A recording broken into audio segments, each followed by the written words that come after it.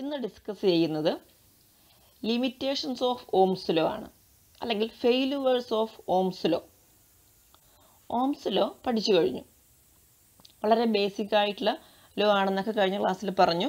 പക്ഷേ അതൊരിക്കലും ഒരു യൂണിവേഴ്സൽ ലോ ആയിട്ട് അംഗീകരിക്കുന്നില്ല. അതിനുള്ള 2-3 കാരണങ്ങളാണ് failures or limitations of Ohm's law ആയിട്ട് പറയുന്നത്. അപ്പോൾ ആദ്യത്തെ point, V ceases to be proportional to I. വിയും ഐയും തമ്മിലുള്ള പ്രൊപ്പോർഷണാലിറ്റി കുറച്ച് കഴിയുമ്പോൾ നിന്നു പോവുകയാണ്, അവസാനിക്കുകയാണ്. ഇവിടെ ഗ്രാഫ് വരച്ചിട്ടുണ്ട്. V I graph. Ohm's law അനുസരിച്ച് ഗ്രാഫിൻ്റെ shape A straight line inclined to both X and Y axis ആണ്. അപ്പോൾ ഇവിടെ ഐ വി ഗ്രാഫ് വരയ്ക്കുമ്പോൾ ഈ ഡാഷ്ഡ് ലൈനാണ് ഓംസ് ലോയെ ഡിനോട്ട് ചെയ്യുന്നത്. അവിടെ ഒരു ബോൾഡ് ലൈൻ കാണുന്നുണ്ട്. അതൊരു ഗുഡ് കണ്ടക്ടറിൻ്റെ ഓംസ് ലോയുടെ ഗ്രാഫാണ്. അത് നോക്കിയാൽ നമുക്ക് കാണാൻ കഴിയും, ആദ്യമൊക്കെ പ്രൊപ്പോർഷണലായിട്ട് വന്നു കഴിഞ്ഞ് പിന്നെ വിയും ഐയും തമ്മിലുള്ള പ്രൊപ്പോർഷണാലിറ്റി അവസാനിച്ച് ഗ്രാഫ് ഒന്ന് ഡീവിയേറ്റ് ചെയ്ത് പോകുന്നതാണ് കാണുന്നത്. ഡാഷ്ഡ് ലൈനിൽ കറക്റ്റ് വിയും ഐയും പ്രൊപ്പോർഷണലായിട്ട് അങ്ങനെ പോവുകയാണ്. അത് ഓംസ് ലോയുടെ ഗ്രാഫാണ്. ഒരു ഗുഡ് കണ്ടക്ടറിൻ്റെ കേസിൽ നമ്മൾ വരയ്ക്കുമ്പോൾ ആദ്യമൊക്കെ പ്രൊപ്പോർഷണലായിട്ട് വന്നിട്ട് ഗ്രാഫ് ഡീവിയേറ്റ് ചെയ്തു പോകുന്നു. അത് തന്നെ ഓംസ് ലോയുടെ ഒരു ഫെയിലുവറായിട്ട് പറയുകയാണ്. ഒരു ഗുഡ് കണ്ടക്ടറിൻ്റെ കേസിൽ വോൾട്ടും കറണ്ടും വോൾട്ടേജും പ്രൊപ്പോർഷണലായിട്ട് പോകുന്നു. കുറച്ചെങ്ങനെ വർക്ക് ചെയ്ത് കഴിഞ്ഞാൽ ജൂൾസ് ലോ അനുസരിച്ച് H=I²RT, ടൈം മുന്നോട്ട് പോകുന്നതിനനുസരിച്ച് ഹീറ്റ് എനർജി പ്രൊഡ്യൂസ് ചെയ്യും എന്ന് പറഞ്ഞാൽ കണ്ടക്ടർ ചൂടാകും. കണ്ടക്ടർ ചൂടാകുക എന്ന് പറഞ്ഞാൽ അതിൻ്റെ ടെമ്പറേച്ചർ കൂടുകയാണ്. ടെമ്പറേച്ചർ കൂടുമ്പോൾ റെസിസ്റ്റൻസും കൂടുന്നു. V/R = I, അല്ലെങ്കിൽ I = V/R. റെസിസ്റ്റൻസ് കൂടുമ്പോൾ I കുറയും. അപ്പം ആദ്യമൊക്കെ വിയും ഐയും പ്രൊപ്പോർഷണലായിട്ട് വന്ന് ആ ഗ്രാഫിൻ്റെ അവസാനം എത്തുമ്പോൾ നോക്കുക, I കുറഞ്ഞ് വി കൂടിപ്പോകുന്നൊരു ഗ്രാഫാണ് കാണുന്നത്. അതായത് ടെമ്പറേച്ചർ കൂടുമ്പോൾ റെസിസ്റ്റൻസ് കൂടുകയും റെസിസ്റ്റൻസ് കൂടുന്നു, റെസിസ്റ്റൻസ് കൂടുമ്പോൾ I കുറയുകയും ചെയ്യുന്നു. ഇപ്പോൾ കണ്ടക്ടർ വർക്ക് ചെയ്യുന്ന സമയത്ത് അതിൻ്റെ ടെമ്പറേച്ചർ കൂടുന്നത് കൊണ്ട് ഓംസ് ലോ എന്ന് പറയുന്നത് condition at constant ടെമ്പറേച്ചറാണ്. At constant ടെമ്പറേച്ചറിലാണ് V proportional to I എന്ന് പറയുന്നത്. അപ്പോൾ ടെമ്പറേച്ചർ മാറിക്കഴിഞ്ഞാൽ വിയും ഐയും തമ്മിലുള്ള പ്രൊപ്പോർഷണാലിറ്റി നിന്നു പോകുന്നു. അതാണ് ഇവിടെ പറയുന്നത് V ceases to B proportional to I. Proportionality അവസാനിക്കുകയാണ്. ആ പോയിന്റ് ഒന്ന് പഠിക്കുക. ഗുഡ് കണ്ടക്ടറിൻ്റെ കേസിൽ ഈ ഗ്രാഫും ഐഡൻറ്റിഫൈ ചെയ്യുക, ഗ്രാഫും വരയ്ക്കാൻ പഠിക്കുക. ഓംസ് ലോ എന്ന് പറയുന്നത് ഡാഷ്ഡ് ലൈനാണ്. ഗുഡ് കണ്ടക്ടറിൻ്റെ കേസിൽ പ്രൊപ്പോർഷണാലിറ്റി അവസാനിച്ച് ഗ്രാഫ് ഒന്ന് ഡീവിയേറ്റ് ചെയ്തു പോകുന്നു. അപ്പം ഇതാണ് ലിമിറ്റേഷൻസ് ഓഫ് ഓംസ് ലോയിൽ ആദ്യത്തെ point, V ceases to B proportional to I. ഇനി അടുത്ത പോയിന്റ് പറയുന്നത് diodes does not obey Ohm's law. Semi conductor diodes. ഒരു ഡയോഡിൻ്റെ കേസിൽ വിയും ഐയും തമ്മിലുള്ള റിലേഷൻഷിപ്പ് കാണിക്കുന്ന ഗ്രാഫാണ് ഇവിടെ വരച്ചിട്ടുള്ളത്. Relation between V I depends on the sign of V എന്നാണ് പറയുന്നത്. എന്ന് പറഞ്ഞാൽ ഇപ്പോൾ ഡയോഡിൻ്റെ കേസിൽ വിയും ഐയും തമ്മിലുള്ള റിലേഷൻ എക്സ്പെരിമെൻ്റ് ചെയ്തിട്ട് വരച്ചിട്ടുള്ള ഒരു ഗ്രാഫാണ്. ഈ semi conductor ഡയോഡിൻ്റെ V I characteristics നിങ്ങളുടെ ലാസ്റ്റ് ചാപ്റ്റർ ഇലക്ട്രോണിക്സ് എന്ന് പറയുന്ന ചാപ്റ്ററിൽ, സെമി കണ്ടക്ടർ ഡയോഡ് എന്ന് പറയുന്ന ചാപ്റ്ററിൽ വിശദമായിട്ട് പഠിക്കും. ഇപ്പോൾ ഈ പോയിന്റ് മാത്രം ഒന്ന് മനസ്സിലാക്കുക. ആദ്യം വി ഐ ഫോർവേഡ് ക്യാരക്ടറിസ്റ്റിക്സ് എന്ന് എഴുതിയിരിക്കുന്നിടത്ത് വിയും ഐയും ഓംസ് ലോ ഒബേ ചെയ്യുന്നതായിട്ട് കാണുന്നില്ല. ഒരു ഡീവിയേഷൻ, സ്ട്രൈറ്റ് ലൈൻ ഒന്നും അല്ല, ഒരു കർവാണ് കാണുന്നത്. അതാണ് ഡയോഡിൻ്റെ ഫോർവേഡ് ക്യാരക്ടറിസ്റ്റിക്സ്. അതായത് അവിടെ വോൾട്ടേജ്, ഇപ്പോൾ സൈൻ ഓഫ് വി എന്ന് പറഞ്ഞാൽ ആദ്യം വോൾട്ടേജ് കൂട്ടി കൊടുക്കുകയാണ്, പോസിറ്റീവ് ഡയറക്ഷനിലാണ് വോൾട്ടേജ് കൂട്ടി കൊടുക്കുമ്പോൾ വി ഐയും തമ്മിലുള്ള റിലേഷൻഷിപ്പാണ് കാണുന്നത്.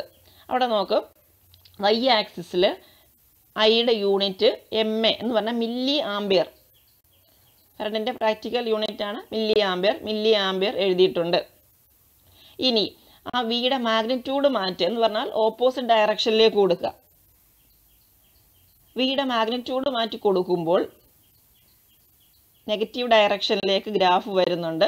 അവിടെ നെഗറ്റീവ് വൈയിൽ കറണ്ടിൻ്റെ യൂണിറ്റ് നോക്കൂ, മൈക്രോ ആംബിയർ ആണ്, വളരെ ചെറുതാണ്. മൈക്രോ ആംബിയറും ഒരു പ്രാക്ടിക്കൽ യൂണിറ്റ് ആണ്, അത് വീണ്ടും ചെറുതായി. അപ്പോൾ അതിൻ്റെ മാഗ്നിറ്റ്യൂഡ് ഓപ്പോസിറ്റ് ഡയറക്ഷനിലേക്ക് മാഗ്നിറ്റ്യൂഡ് വീണ്ടും ചെറുതാവുകയാണ് ചെയ്യുന്നത്. അപ്പോൾ ഒരിക്കലും വി ഐയും തമ്മിലുള്ള റിലേഷൻഷിപ്പ് ഓംസ് ലോ ഒബേ ചെയ്യുന്നതേ ഇല്ല. സെമി കണ്ടക്ടർ ഡയോഡ് ഒരിക്കലും ഓംസ് ലോ ഒബേ ചെയ്യുന്നില്ല. അത് ഓംസ് ലോയുടെ വലിയൊരു ഫെയിലുവറാണ്. അടുത്ത പോയിന്റ്, മൂന്നാമത്തെ പോയിന്റ് പറയുന്നത് relation between V I not unique. Gallium arsenide എന്ന് പറയുന്ന മെറ്റീരിയലിൻ്റെ V I ഗ്രാഫാണ് വരച്ചിട്ടുള്ളത്.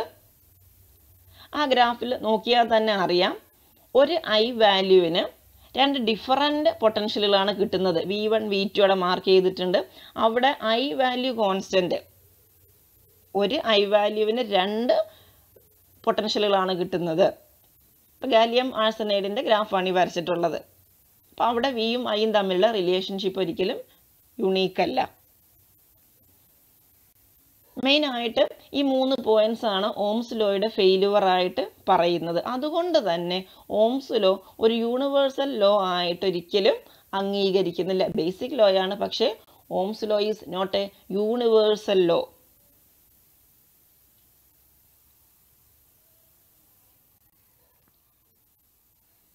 Ohm's law obey ചെയ്യുന്ന മെറ്റീരിയൽസിനെ പറയുന്നതാണ് ഓമിക് കണ്ടക്ടർ. നമ്മുടെ മെറ്റാലിക് കണ്ടക്ടർ അതൊക്കെ പറയാം.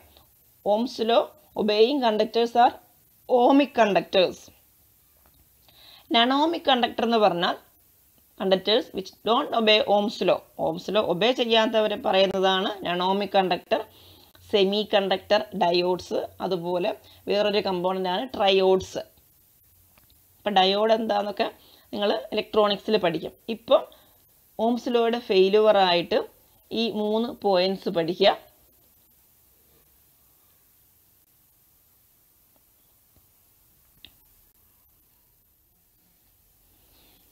അടുത്തൊരു ഫിസിക്കൽ ക്വാണ്ടിറ്റിയാണ് മൊബൈലിറ്റി. മൊബൈൽ നിങ്ങൾക്ക് ഏറ്റവും കൂടുതൽ പരിചയമുള്ളതും ഇഷ്ടമുള്ളതുമായിട്ടുള്ളൊരു വേർഡാണ്. മൂവ് ചെയ്യുന്നവർ എന്നുള്ള അർത്ഥത്തിലാണ് മൊബൈലിറ്റി എന്ന് പറയുന്നത്. ഡിനോട്ട് ചെയ്യുന്നത് മ്യൂ എന്ന ലെറ്റർ കൊണ്ടാണ്. ചാപ്റ്റർ പഠിച്ചു തുടങ്ങിയത് ഒരു കണ്ടക്ടറിനകത്ത് ഒരുപാട് ഫ്രീ ഇലക്ട്രോൺസ് ഉണ്ട്. വെറുതെ ഇരിക്കുകയാണെങ്കിൽ ഫ്രീ ഇലക്ട്രോൺസ് ഇനാക്റ്റീവ് ആണ്. അവരെ active ആക്കണമെങ്കിൽ external electric field apply ചെയ്യണം. ഇലക്ട്രിക് ഫീൽഡ് അപ്ലൈ ചെയ്യാനായിട്ട് നമ്മളൊരു സെല്ല് കണക്ട് ചെയ്യും. ആ സെല്ല് അവിടെ കണക്ട് ചെയ്യുമ്പോഴാണ് ഇലക്ട്രോൺസ് മൂവ് ചെയ്യുന്നത്. അങ്ങനെയാണ് ഡ്രിഫ്റ്റ് വെലോസിറ്റി ഒക്കെ പഠിച്ചത്. അപ്പോൾ ഇലക്ട്രിക് ഫീൽഡിനനുസരിച്ച് അവിടെ മൂവ്മെൻറ്റ് കൂടും, അതായത് വെലോസിറ്റി കൂടും, ഡ്രിഫ്റ്റ് വെലോസിറ്റി കൂടും. ഇലക്ട്രിക് ഫീൽഡ് കൂട്ടിക്കഴിഞ്ഞാൽ ഡ്രിഫ്റ്റ് വെലോസിറ്റി കൂടും. ഇലക്ട്രിക് ഫീൽഡ് കൂടുന്നത്, ബാറ്ററിയുടെ എണ്ണം കൂടുന്നതിനനുസരിച്ച് ഇൻറ്റൻസിറ്റി കൂടുന്നു. അതായത് ഇലക്ട്രിക് ഫീൽഡ് കൂടുമ്പോൾ ഡ്രിഫ്റ്റ് വെലോസിറ്റി കൂടും. അതാണ് ഇവിടെ എഴുതിയിട്ടുള്ളത്. ഇവിടെ മാഗ്നിറ്റ്യൂഡ് എന്നാണ് കാണിച്ചിട്ടുള്ളത്. Drift വെലോസിറ്റിയുടെ magnitude of drift velocity directly proportional to electric field. Proportionality മാറ്റാനായിട്ട് കോൺസ്റ്റൻറ്റ് കൊടുക്കുന്നു. Magnitude of V D equal to mu E. Therefore, mu equal to Vd by E. ആ മ്യൂവിനെ വിളിക്കുന്നതാണ് മൊബൈലിറ്റി. അപ്പം നമുക്കൊരു ഡെഫിനിഷൻ പറയാം. ആ ഇക്വേഷൻ വെച്ചുകൊണ്ട് നമുക്കൊരു ഡെഫിനിഷൻ പറയാം. It is the magnitude of drift velocity per unit electric field.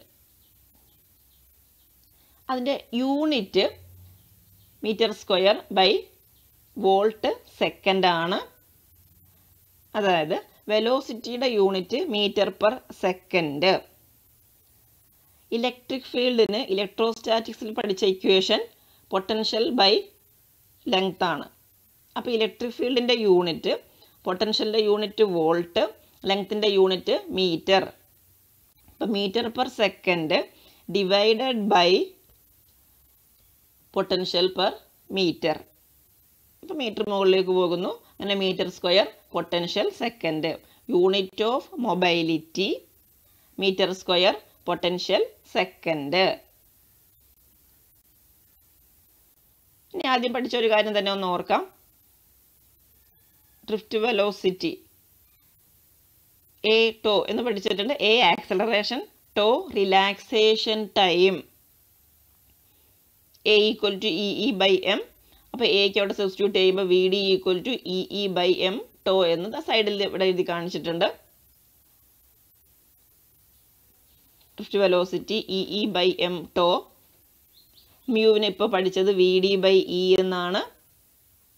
അപ്പോൾ വി ഡിക്ക് പകരം ഇ ബൈ എം ടോ, അതിൻ്റെ അടിയിൽ ഒരു ഇയും കൂടെ. V D E by M to, mu V D by E. അപ്പോൾ വി ഡിക്ക് പകരം ഇ ബൈ എം ടോ എന്നെഴുതി, എന്നിട്ട് അതിൻ്റെ അടിയിൽ ഒരു ഇയും കൂടെ കൊടുക്കുമ്പോൾ ഇലക്ട്രിക് ഫീൽഡ് ക്യാൻസൽ ചെയ്ത് പോകും. ബാക്കി ഇ ടോ ബൈ എം എന്ന് വന്നു. Final equation mu equal to E to by M. Mobility, magnitude of drift velocity per unit electric field, അതിനുള്ള ഒരു സിമ്പിളായിട്ടുള്ള ഒരു derivation mu equal to E to by M.